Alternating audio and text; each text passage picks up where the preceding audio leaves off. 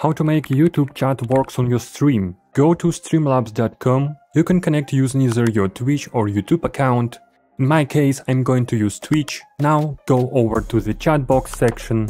Click on Connect Platforms from the bottom left, and here just connect your YouTube account. You can also go to Settings and choose to merge or unmerge your accounts if needed. My YouTube is already connected, so I'm good to go. You can go back to the chat box section and customize the appearance of your chat by adjusting the settings offered by Streamlabs chat widget. Next, let's head over to YouTube and start your new stream. Click Create in the top right corner, then choose Go Live. We need the stream to be live for the chat widget to work properly. So I'll grab the stream key and stream URL from YouTube and add them into OBS Settings. Go back to OBS and go to File, Settings, Stream. I'm going to choose Custom here and just paste here a server and stream key from your YouTube stream. Once that's done, I'll start the stream in OBS.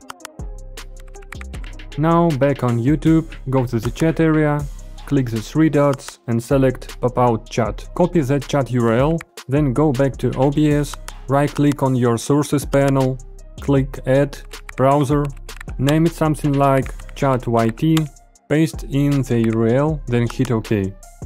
Now the chat will show up as a browser source in your scene, but we don't need it to be visible, so just click the little eye icon to hide it. Now let's go back to Streamlabs. In the chat box section, copy the widget URL, back in OBS again, and another browser source. Call it Chat Streamlabs. Paste the widget URL. Let's go back to YouTube chat and write test messages. You can close the pop-up chat so it will be there on your YouTube stream. In order to make it fit your chat box, double-click on the source and change the width and height. You can crop by holding the Alt and dragging the edge, and stretch by holding the Shift and dragging the edge.